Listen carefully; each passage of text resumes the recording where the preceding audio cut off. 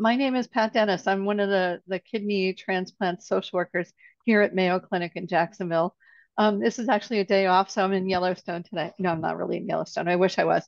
Um, we have a wonderful guest speaker today who's EJ Tamez, and he's the head donor search expert at NKR. And he's going to talk to you about microsite programs here. Now, we also have two other people. One is Christine Schneider. Wave at them, Christine, who's our one of our living donor coordinators, and then Kim Malloy, wave Kim, and Kim is one of our RN pre-coordinators, okay, for the recipient side. So EJ, I'm going to turn it over to you. Folks, if you have questions, please put them in the chat. I'll be on later to run the chat. Okay, bye. Thank you, Pat. All right. Well, let's get started, guys. Well, thank you for the invite, Pat, and the whole Mayo Florida team. I'm going to talk to you a little bit today. First of all, I'm going to introduce myself and tell you about my story because I think it's kind of good to know that a lot of people, again, out there don't even know about how they can be a living donor, right? My story is pretty peculiar because my brother had developed kidney failure. I would say probably about in 2016. And my brother was in real bad shape. He was already on dialysis. He had developed gout, which I was assume most of you people understand what gout is, right? And he was having a very hard time, even of course, walking. My nephew, the youngest nephew on his side of the family, was only 5 years old, and he wanted to play with his dad and he couldn't do that, right? Because my brother was barely able to walk. He had lost his job. So anyway, to make a long story short, I went to visit him and I saw that, and then I realized that, I asked him, I said, have you gone to a transplant center yet? To be on, the only thing we knew was deceased donation, right? And he said, no, brother, I have not. I said, well, we need to go. We ended up going to a transplant center. To make a long story short, I'm sitting in the wait room at that transplant center, and I called this lady an angelical nurse, right? Because I was sitting and looking at the floor. I was very sad of what my brother was going through. The night before, I saw him going through peritoneal dialysis, right, in his room, in his hotel room. And I know he told me he had to do that every night. And anyway, that was a wake up call to me to try to help him in a way, any way that I could. I didn't know how though. The angelical nurse, I call her, she walks towards me in the weight room and she asked me, she said, "What's wrong with you, sir?" And I told her, I said, "The problem is my brother's in there getting checked up by the nephrologist, and there's nothing I can do for him." Well, she looked at me and she smiled and she said, "Well, have you thought about being a donor yourself?" And my eyes went wide open, right? Because I thought only deceased people could donate. So I literally thought she was trying to kill me, in other words, right? She smiled and she said, "Oh, you don't understand. Come follow me. I'll show you the way." And she did. I completed the questionnaire online, which now it can be done on the microsites, which I'm going to walk you through. And by the way, from that day on, she asked me. She said, which way you want to go? Because you can either tell your brother, or you can keep it to yourself, right? And later on, once you get approved, just let him know that your intent is to donate on his behalf. Well, I opted for the later one, right? I didn't want to provide my brother with any false hope, and I said I'm not going to tell him until I'm approved. I sure did. Within a couple, I would say about a couple months, they called me back and said, "Guess what? You are healthy enough to be a donor for your brother, so feel free to let him know." I did. And something very important too in my story is the fact that he tried to convince me not to donate to him, okay, throughout the whole journey before our donation. Why is that? The lack of education, right? People think that when you become a living donor, that your life is going to suffer, that you're going to be not living a normal life, so on and so forth, right? That's why it's so important to educate everybody on what living donation is all about. Anyway, that's my story. And with that, I'm going to start with the training. Like we talked about earlier, you can stop me at the end of the call and we can answer any questions. Is this, if it's something that you want to bring up immediately, feel free to raise your hand and we'll take care of it. Okay. How to find a living kidney donor. Again, Mayo Clinic. I'm also doing the training for some of you dialysis centers as well. Here's a key slide. Who can donate, right? Most of you guys are aware about this already. Age, the minimum age to donate varies by center. Of course, there's a no upper age limit. It's all dependent on health, right? But most centers are at least 21, 23 years old. Some centers are open to even 18 years old, right? The blood type, this is where NKR comes in, right? Blood type is no longer an issue. If you have a family member that wants to that wants to donate on your behalf as a patient, as long as you go through the NKR process and through a transplant center, of course, like Mayo that participates in the NKR, the blood type issue is already solved. I would say solved, right? Because you still need a compatible kidney, but you can pull a kidney from the I would call it the pool once somebody donates on your behalf, right? Or you can go participate on the pair donation, chain, you name it, right? There's so many possibilities out there that the blood type is no longer an issue, right? Donors must be in good physical and mental health. We all know that, especially the transplant center, of course. BMI is different by center as we know it, right? Some centers are more open to taking people up to 35. Some centers are a little more strict, 30, 32. It just depends on the center, right? Potential donors may be disqualified if they have a serious medical condition. This is something we'll talk a little bit more about in a minute, but when a potential donor comes forward and the patient is like, well, I don't know if he could be or she could be a donor because the person doesn't look healthy enough. We encourage our patients not to be the judge for that, right? Let the transplant center be the judge because they're the professional medical team that would actually decide if somebody is able to donate, okay? Don't preconceive, have a notion of somebody that because they may have an issue, you don't know if that person may qualify or not. The transplant center is the ones that take care of that, okay? Understanding living kidney donation. What is it? An individual donates one kidney for transplantation to another person. Once medical eligibility is confirmed, right? Where at the participating transplant center, and I'm going to talk a little bit more on that because geographically there's no longer an issue. If you go through the Microsite program, a potential donor can donate on a patient that's at Mayo, Florida, listed, but the potential donor could live in New York, and they could actually get worked up and potentially donate at NYU, Cornell, with no issues at all towards the patient that is at Mayo, Florida, okay? Why? Minimal risk, kidney health maintained, donor assistance helps another person regain their life, okay? So this is what a microsite looks like. This is a great example, a young man named Oliver Mayer, who, by the way, got his kidney, living donor kidney, back in January of this year. And Oliver, his mom, and his whole team had an amazing, presentation, and amazing. They did a great job on putting together their story.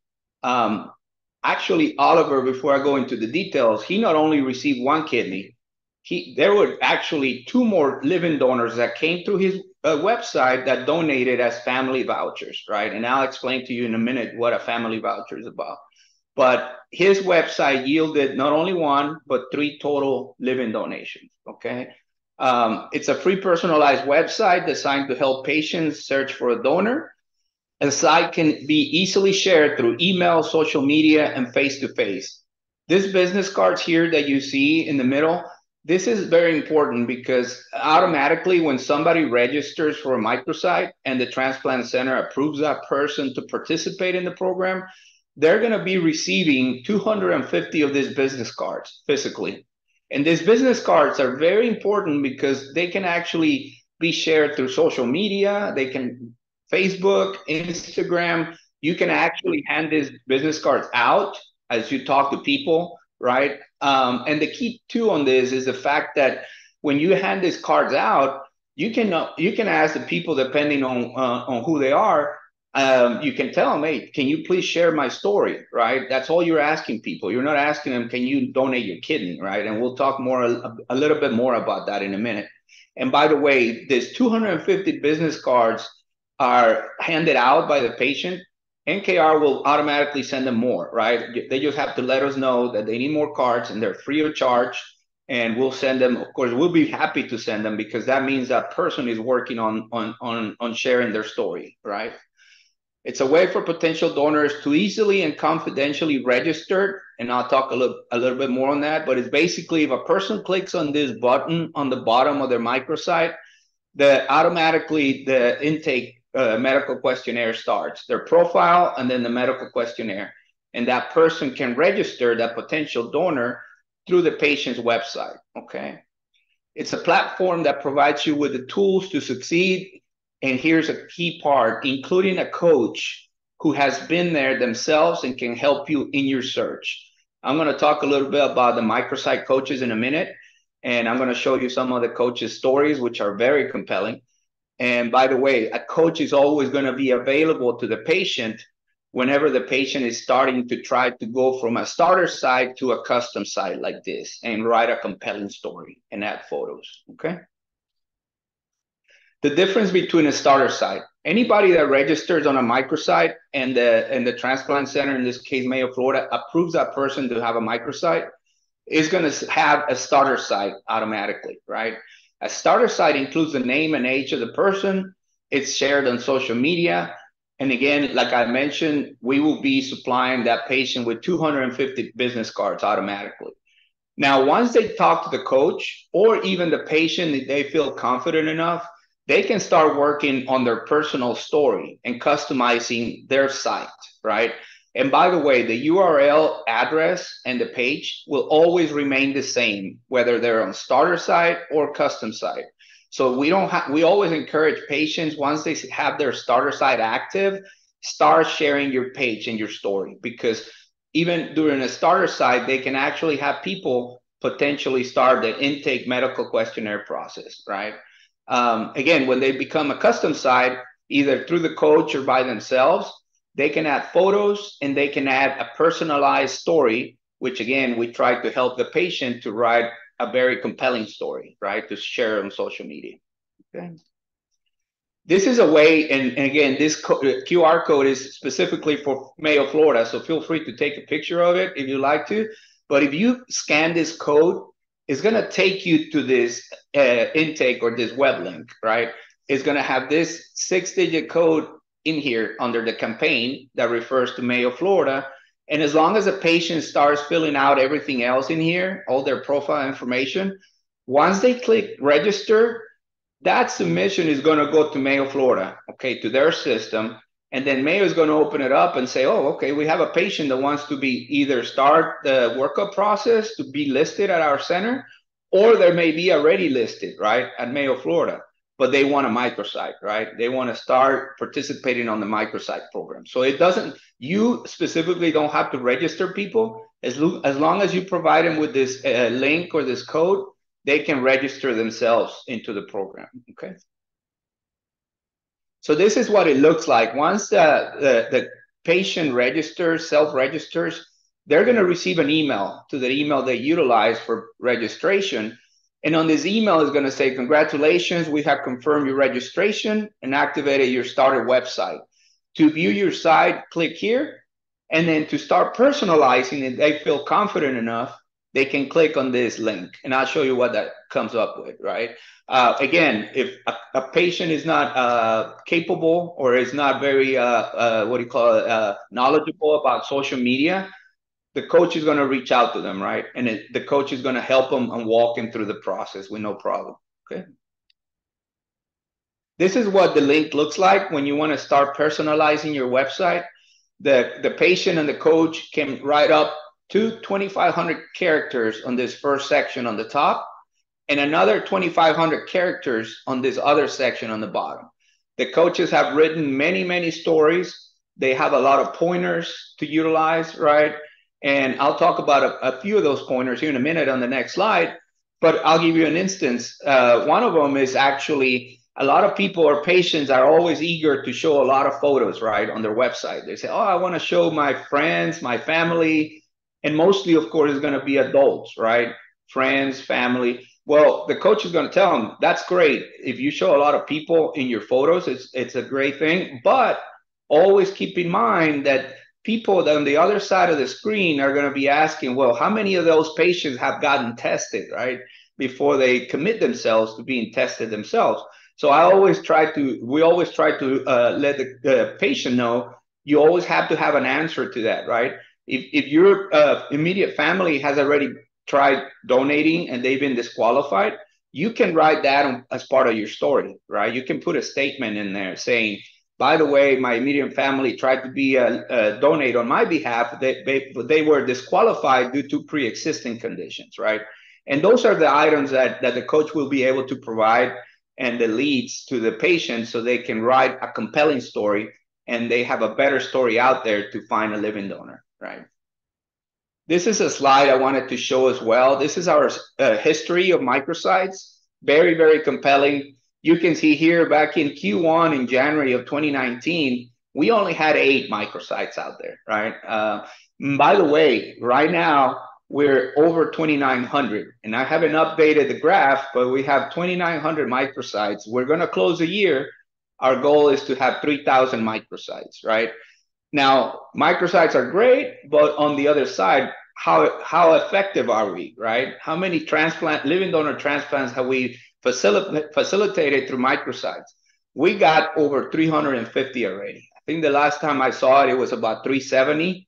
And again, our goal is to get to 400 for the year, which I think we're on the way to get that, right? So we're going to get up to 400 living donor transplants historically since the first day we introduced microsites to NKR, okay? And by the way, here's a good breakdown between, we talked about active starter and active custom, right? Currently, there are some, again, patients out there that they enroll in the microsite, the coaches have made contact with them, but they still don't feel confident enough to start writing their own personal story. We respect that, right? We have a lot of respect for those patients because some patients may say, hey, I'm not ready to do that yet. But as we go forward, if you coach me, if you guide me through the process, I may feel confident enough to participate. So we respect that, right? Again, we always tell the patient that they're going to have a better chance to find a living donor by creating a custom site, okay? Here's a great slide as well. What is the ideal donor search team, right? Again, in the middle, we'll have the patient. And don't get me wrong, a lot of patients out there, they may only have one person or sometimes not even anybody that be able to help them through their journey, right? So it could be the same person could actually wear different hats, but in the ideal team, you will have an administrator, a caretaker. Again, you already have a coach once you participate in the microsite program.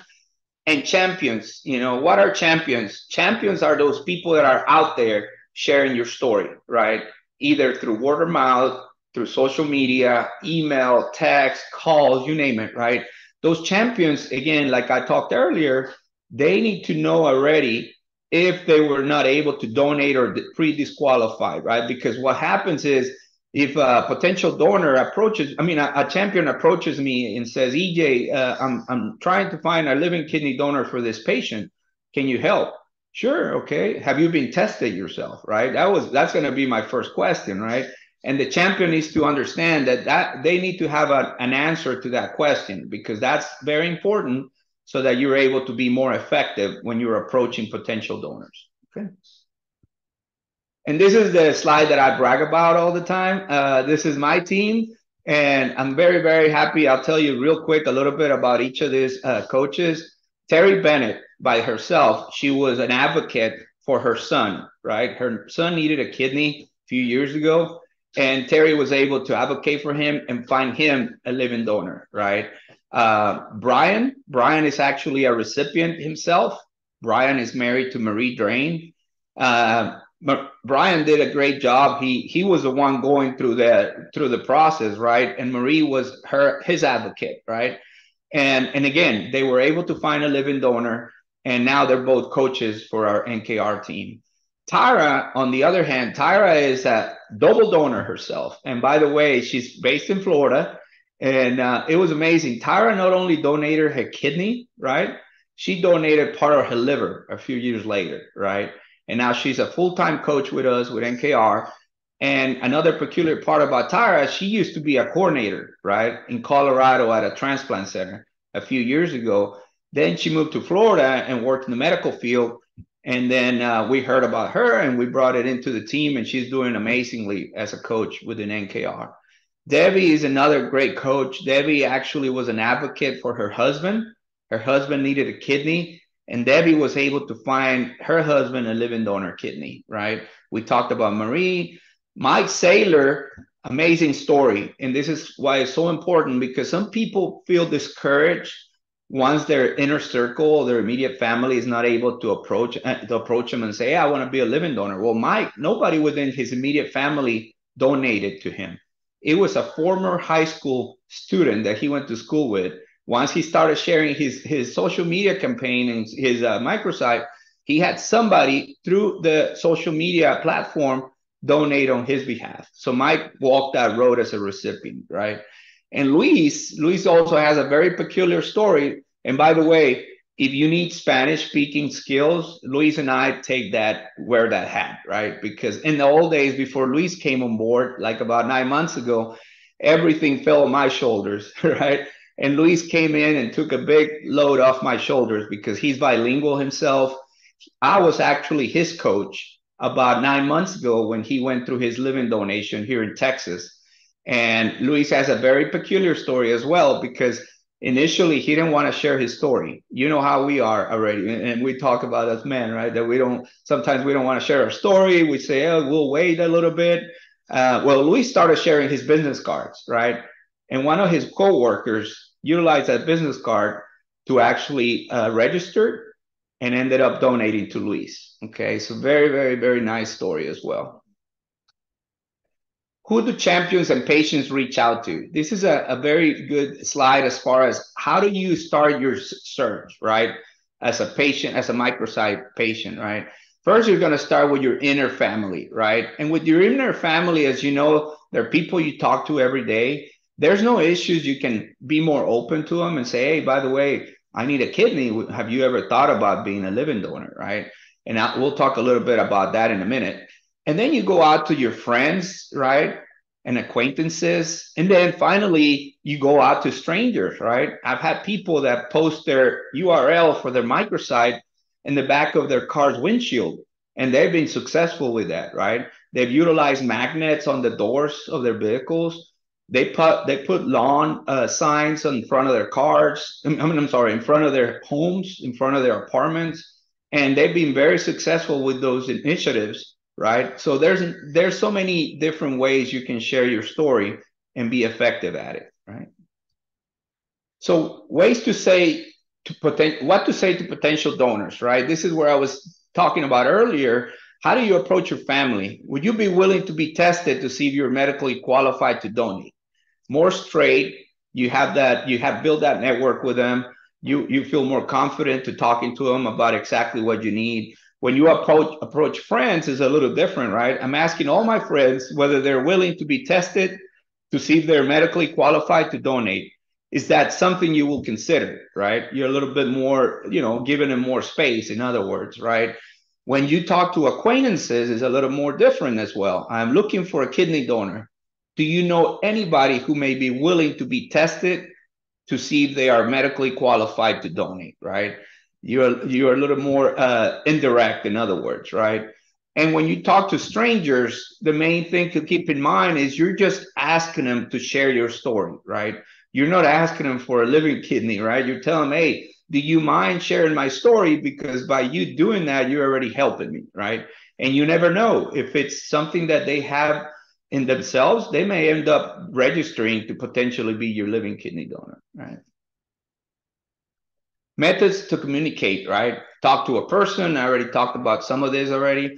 Phone calls, letters. Again, share your story through the microsite, social media posts. A lot of people, and including people that may not be very savvy with what do you call it, computers or social media. What they end up doing is taking a photo with their smartphone of that business card and texting it to their friends and family, because guess what? By somebody else scanning that code, they're going to go to that person's microsite, right? T-shirts, bumper stickers, billboards, you name it, right? Excuse me. Your microsite is live. Use it to get the word out. This is exactly the same thing we talked earlier about. This is what the business card looks like. You can hand out the cards, leave the cards at work, at church, community centers, public places, libraries, text the link, email the microsite link. So many different ways to share your story, right? This is very important. A lot of patients, and again, most of you guys understand about HIPAA compliance, and we know that, right? But some patients don't, right? And we need to educate our patients on that, right? So they need to understand that the donors are going to be protected, right? No information is ever going to be disclosed to a potential recipient or a patient regarding a donor, right?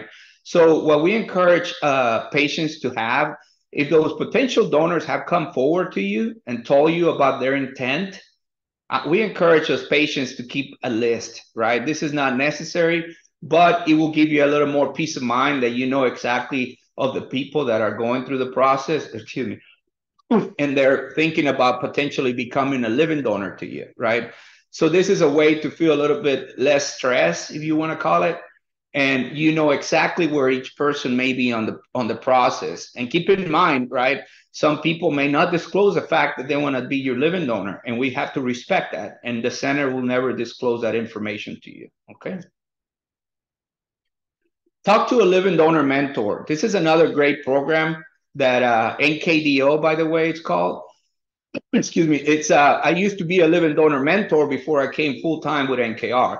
A living donor mentor is simply a person that has donated before and that has walked that process as a living donor. So when a potential donor comes through the process in the system, guess what? They're connected with a living donor mentor, and the mentor will reach out to that potential donor and provide their testimony so that potential donor understands a little bit more and hears from somebody that has previously donated, right? That whole program is very successful, by the way. We measure the data, and people that talk to a living donor mentor are 4 times more. There's 4 times chances to become a donor than somebody that does not talk to a living donor mentor. So very compelling, very important to encourage potential donors to talk to a living donor mentor. Okay. Donor search tips. Okay. Potential champions should have a clear reason why they can't donate. We talked about this already. I won't talk more about that. Never say you have a donor until surgery is done. This is very, very important that we educate our patients on. A lot of times people create the story, they start using their social media, and guess what? Somebody with their family says, hey, I'm going to get tested. And don't stop your search, right? Don't stop your campaign until the surgery occurs, right? Until you have that kidney inside of your stomach. And why do I say that is the fact that anything can happen, right? It's better to have more people getting through the process of getting pre-qualified and going through the workup and having the center working with them than having one person that you may think is going to be a living donor. And guess what? They may be disqualified, right? Something may go wrong with that person. Or they may just say, I don't want to do it anymore. And guess what? You end up not having the other people that were thinking about going through that process, right? You can talk someone into donating, so don't try. This is very, very important as well. When you start sharing your story and you want to convince somebody to be a donor, don't do that, because if it's in themselves and they feel like they want to do it, nothing's going to stop them to become a living donor, right?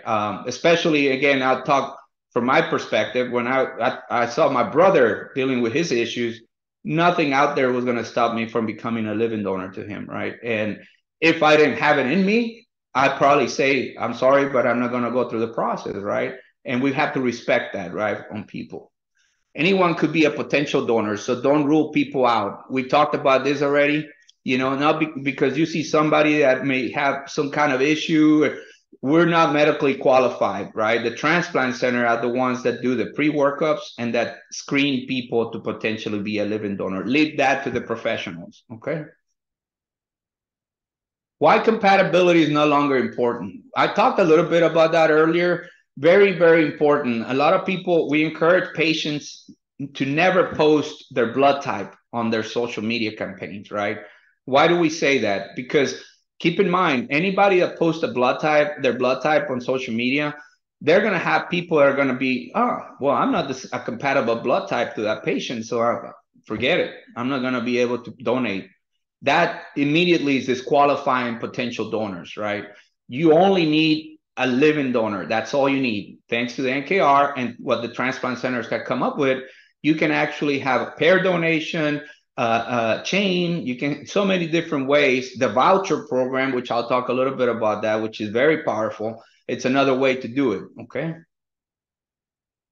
The voucher program. This is very, very important. A lot of people, and I'm not going to talk on every aspect of it. I'm just going to touch on some very important items of why the voucher is so powerful. One of them we already talked about, the blood type compatibility. Through the voucher program, that is eliminated, right? Because you're donating to the pool within NKR, and in return, you're receiving a standard voucher because you're currently in immediate need of a kidney as a patient, right? So when somebody, again, the key part about the voucher program to understand is eliminates compatibility issues. Number two, let's say your donor, it's in the military, right? Or it's a school teacher, and their window to donate is in the summertime, right? Let's say a school teacher can donate within June and August, right? The time frame when they're off of not at school, right? So guess what? They can donate within that window. And then when the patient is ready to receive their living donor transplant, guess what? They can receive their kidney, let's say 3 months, 4 months down the road, whenever that best match is available to that recipient, right? So that's another way that the voucher program is so powerful. And by the way, with the voucher, somebody donated to the voucher program, the patient no longer may have the chance to lose that donor because that donor previously donated towards that patient, right? So that's another very compelling fact about the voucher program, right? Tell potential donors about Donor Shield. And again, most of us know about NALDAC, right? Which is the federal grants that potential that donors receive, right? But Donor Shield is like NALDAC on steroids, right? Donor Shield actually provides up to now, which we just changed it, $18,000 of benefits potentially for a living donor, right? They include $2,000, up to $2,000 for wage reimbursement. Let's say the donor, and I talked to one day a donor, a potential donor that works for UPS, right? You know that, and we all know that when you go through surgery, you're not going to be able to lift anything heavy for a while, right? So this potential donor was very, very thankful through Donor Shield that she could be out of work for as long as needed if their wages, her wages were going to be reimbursed, right? Then we also have, as you know, if that potential donor, God forbid, ever needs a kidney, which chances are very slim because we haven't had that yet, right? And we've conducted over 8,000 living donor transplants. If that person ever needs a kidney, they're prioritized, right? For a living donor kidney, since they already donated through NKR. Okay. Again, we talked about Donor Connect, remote donation. I already talked to you about that. The potential donor can get worked up and potentially donate at a center other than, again, in this case, Mayo, Florida, where the patient may be registered at, right?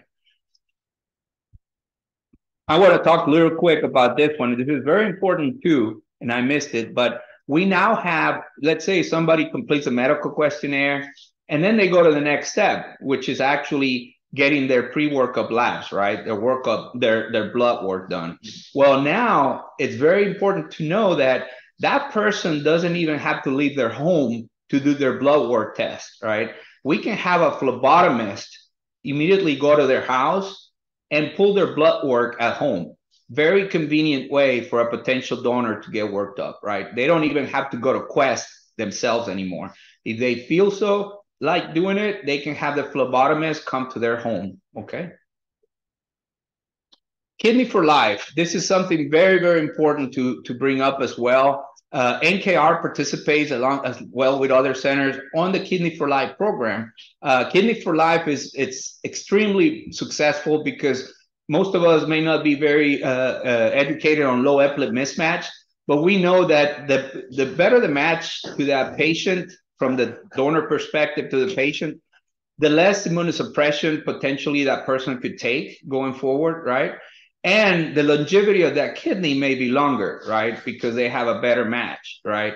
And a lot of things come into account when we talk about the longevity of that kidney, but kidney for life, better matches, better outcomes, right? And this is another set of different platforms that we utilize. Again, resources, you already probably know about the NKR main website. And by the way, this is getting close to 8,200, not to brag about it, but as well as the Kidney for Life we talked about. Donor Shield, we have our own platform where anybody can go in there and learn about all the different protections for living kidney donors. And we have, of course, the Find a Kidney website, right? We always try to share this with our patients because within this website, you will be able to read about every coach's testimony and their stories. You will also read about other patients that have gone through the Microsite program and found their kidney, right? So it's very important information to share with our patients so they can go to one place and pull out a lot of information, okay? That's basically it. And I apologize. I think I'm right on time, about 40 minutes. And I open it up to questions. Anybody has any questions, anything that I could bring up, and I'm open in the chat.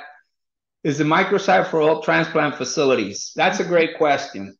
Cheryl, the Microsites, the NKR Microsite program is currently with 51 transplant centers in the country, okay? And of course, Mayo, Florida participates in the Microsite program. Besides Mayo, there's other 50 out there. But here's the key part that I talked about. Once you're on a Microsite, you open up not only to those 51 centers, you open up to 102 centers within the US that NKR participates with. So hopefully that answers your question. Mm-hmm. Go ahead, Pat, if there's any other questions. There had been a prior question about how to get like brochures and that kind of thing. So I gave them the link to your website. Awesome. And that comes directly to me because I take care of those. So I'll make sure I'll send those to whoever needs them with no problem at all. Yeah. Yeah. There was also, can the slides be available for the training? And I said I would send them out, but can you send me your updated one? I will send you this one and I'll send it to you and you can distribute it as needed. Yeah, I'll email it out. So any other questions for you guys? Are you, we just wanted the dialysis center people to be aware of this stuff. Yeah. So if this is something we're promoting in our center early on in the process. So maybe Kim, you can talk about how we're getting that out when the patients first come to us. Well, we have included a pamphlet into the folder that we give to the patients, but then once they're approved, they get sent a communication with the information also, which is typically when they're setting up the microsite is when they're approved. Exactly. And by the way, there's a question there about you know where that link is, right, Pat? If you want to share it with them, or I can send it, I can post it. Which link? The one with the NKR Microsite participant centers. I can open it up real quick and post it on the chat with no problem.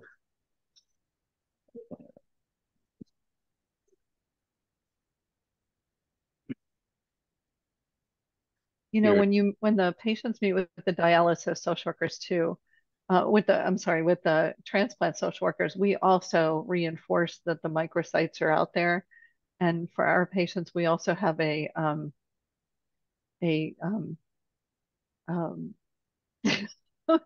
have recordings of all our education videos out there. So we tell them, and we have a recording of this presentation that EJ did for us in the past. So that's out there for them, right, to review. And I'm going to email you that link of all the Microsite participant centers because I wasn't able to add it. Actually, I think I got it. Yeah, no problem. Let me see if I can. Was there any other questions? I apologize while I'm doing this. Can a patient do this at any time, or do they have to be active on the list first? Great question. You want to take that over, or I can take it? It don't matter. They can do it at any time, but we prefer to do it when they're approved because if they have several they may not get approved. Mm-hmm.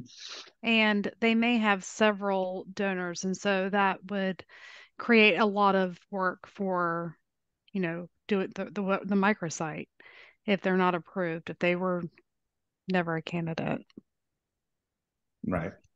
And the microsite should be at a facility that the person is going to get a transplant, because all of those donors are going to be directed to fill out, and those people at that center are the experts on their own policies. Right. I mean, we're always happy to share our policies and our guidelines with how we screen for donors. But if a donor uses our direct link, but the recipient is at another center, there's got to be a means besides, just sharing that information. So it's always best for them to go directly, but we would consider it in certain situations. Great. Now, if a patient is listed at multiple centers, can their microsite go to multiple centers, or does it just go to one? It's multiple centers, Pat. What happens is when you have a microsite, you already open up to all the centers. So a lot of people think, oh, I'm going to open up 2 microsites because I'm multi-listed. That won't work, because you're not going to have a better benefit by having 2 microsites, one at each center. It defeats the purpose. And I can see that in the system. It's a double entry, right? But we eliminate one of them. But one microsite already opens the door to 102 transplant centers, right? That's the key fact to know.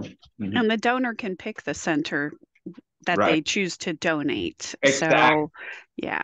Yeah, that's very important to know, like you said, Christine, because the fact is, like I mentioned on my presentation, you could live in New York, right? You want to donate at NYU, but your intended recipient is a Mayo, right? Florida.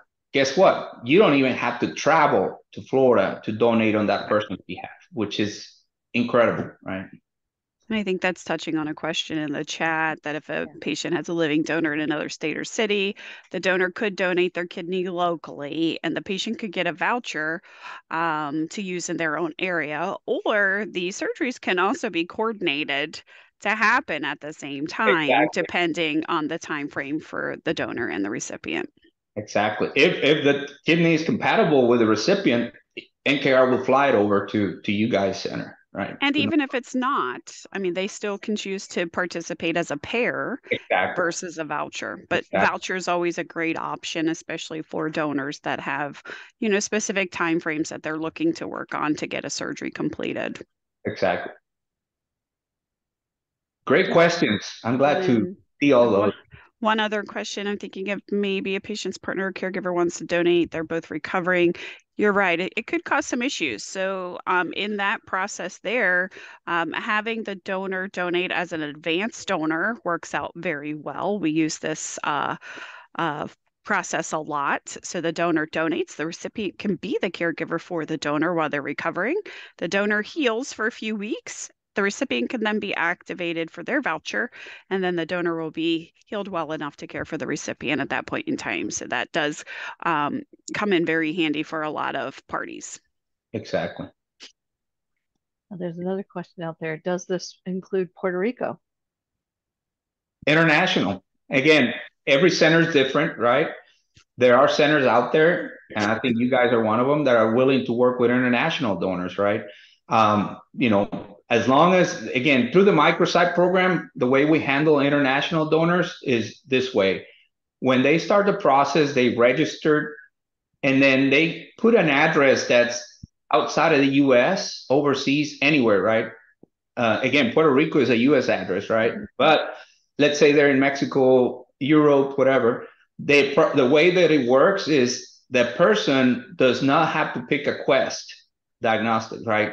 Then that referral will go directly to you, and you guys are willing, if you're willing to entertain that potential donor, then you reach out to that donor and say, hey, you have to conduct pre-workup labs within your country and provide those to us. And that's how the whole process starts, right? Yeah, so Puerto Rico being U.S. territory, it does work. It does get a little bit more complicated when you have an international donor, especially for cross-matching, because you can't ship blood internationally. It gets held up at customs.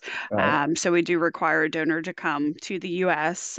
For some of the specific tests, because there aren't any NKR centers that are located internationally. Exactly. And then let's see, do some centers require the voucher donor to be alive? A voucher donor would always be alive in this situation. This is only for living donation. The deceased side of things is a little bit different. Pat and Kim may be able to speak better on that. But if somebody is passing away, they can share their wishes with their family. It's not a voucher at that point in time. What if somebody donates, though, gets the voucher, and then the donor dies? And the voucher is still good, right? Oh yeah, I mean, if the person donates, and I think maybe that's the question. Oh, is that what you? Yeah, okay, I think that's what they were asking. Yeah. Right. If a person donates and the donor accidentally dies, the voucher is still good. Yeah, the voucher is always the voucher's good already, until it's cashed in. Correct. It's something to bring up, very, very important, because this is something that came up probably about you probably already familiar with that 5-6 months ago. But let's say you donate a standard voucher to a patient, right? Currently listed, right? You can actually also name backup vouchers, right? And I think it's something very important for people to know, because let's say that potential recipient, again, God forbid, passes away, right? No longer is listed for whatever reason, and you had already given them a voucher. Well, guess what? You still have 5 family vouchers, backup vouchers. So you didn't donate with no purpose. You donated, and you still have family members that could receive that living donation if God forbid they ever need one, right? And it would be whoever cashes in the voucher first is who uses it. It's only good for one person out of the 5 that you name. Exactly. Yep. Thank you, Christine. Of course. So any other questions, guys? Did you find this useful? I just think it's a really neat thing to do. I think it's something that should have been done a long time ago, and I'm so glad that NKR is doing this.